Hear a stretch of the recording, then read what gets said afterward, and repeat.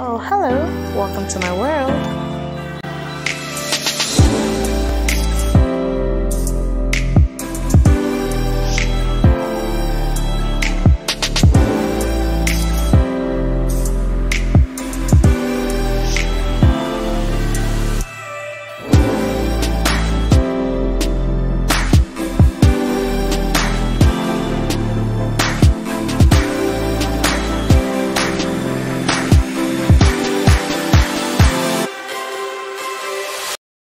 Hello guys, welcome back to my channel. If this is your first time here, you're welcome. Today I'm going to be showing you guys how to make this yummy delicious kunu with only 3 ingredients. You don't need to break the bank, y'all. So we're only going to be using this, and trust me, you can have this as breakfast, lunch, dinner, even as a midnight something. Nobody is going to kill you. So the first ingredient we're going to be using is groundnut paste, and I've had this in my fridge for the longest time, y'all. It can stay for up to a year like without anything happening to it. Like, I'm not exaggerating. We're also going to be using this rice. We've used this rice in our master recipe. If you've not seen that, I'll put a link in the description box, and you can also check it out on my channel. And you can use your normal rice if you don't have this type of rice. We're also going to be using some lemon. If you don't have lemon, you can use lime or tamarind, which is called samya in Hausa, and because I don't have that, I'm using lemon. So that's all we're going to be using today.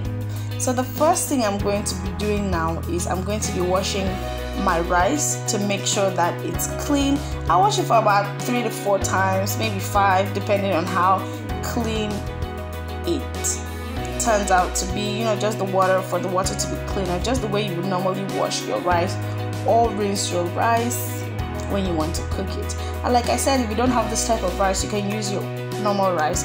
Trust me, because rice is rice. But it just feels different. This is just the Hausa way, okay, to use this type of rice.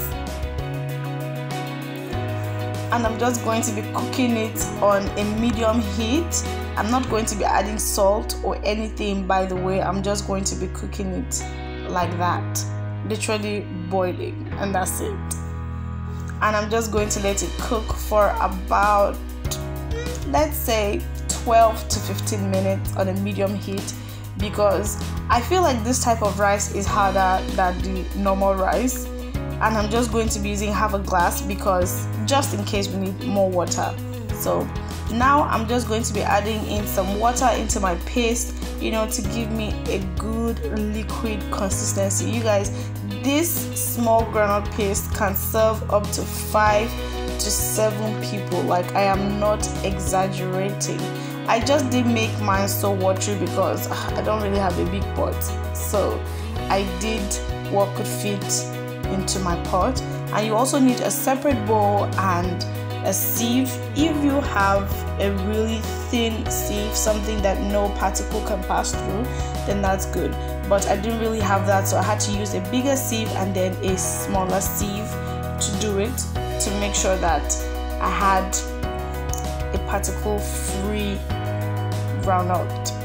So what I'm doing now is giving it a good mix. It's just like more like massaging the paste into the water, you know, just so it becomes liquid. And if you don't have a groundnut paste already, you can use some fresh groundnut. All you just have to do is blend it, and trust me, and sieve, and that's just basically it. It's as simple as that.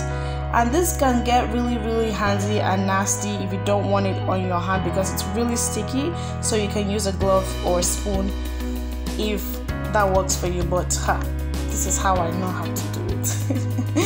So that's what we're just going to keep doing. And as you guys can see, the water has already begun to change color, and this is what it looks like. So I'm going to sieve it into the bowl with the first sieve, and then sieve it again with a smaller sieve. I'm adding more water because I think it was too thick.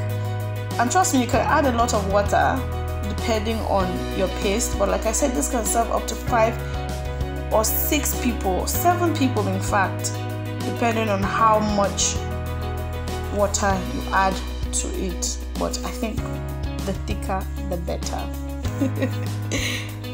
So that's just all I'm going to be doing now. Sieve it. And then you guys saw that in the first sieve there were particles inside the bowl still. So now I'm going to use a smaller sieve because this is the only one that I have, and you guys can see there are still particles, but it won't pass through this other sieve. So the next thing I'm going to be doing when I'm sure my rice is cooked, you're going to cook your rice until it is soft. So then I'm going to be adding in the groundnut into my rice, and then I'm going to let it cook. And you guys always make sure that you watch your groundnut, because when it starts cooking it can get all foamy and it will definitely pour. I'll show you guys how you can control it when it gets all foamy. So while I'm letting my groundnut cook on a medium heat, I'm going to prep my lemon. I'm just going to get the lemon juice out of it. You guys can see the rice from inside. It's also going to make the rice really soft because it is obviously cooking it still. So I'm just going to get as much lemon juice as I can, and like I said, you can use lime, you can use lemon, you can use tamarind, you can use samia, because that's what it's called in house, and because I don't have that, that's why I'm using lemon. It's just like using corn flour in your sauce to make it thick. So that's what it actually does to this.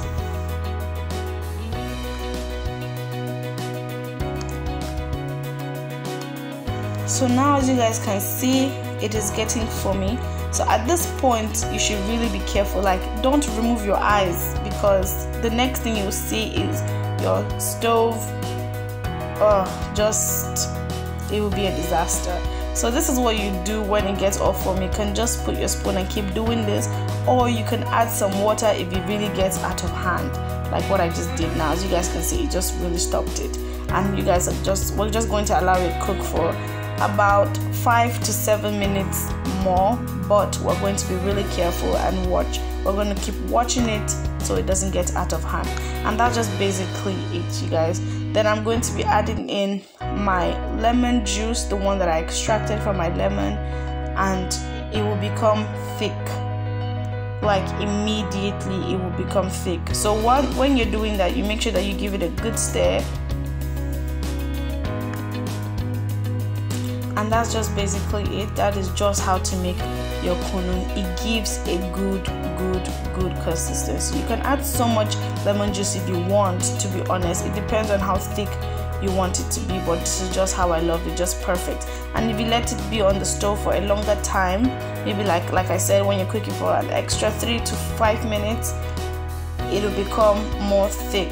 And that's it, you guys. That is just all you need to make your kunu. I hope you guys really like this video.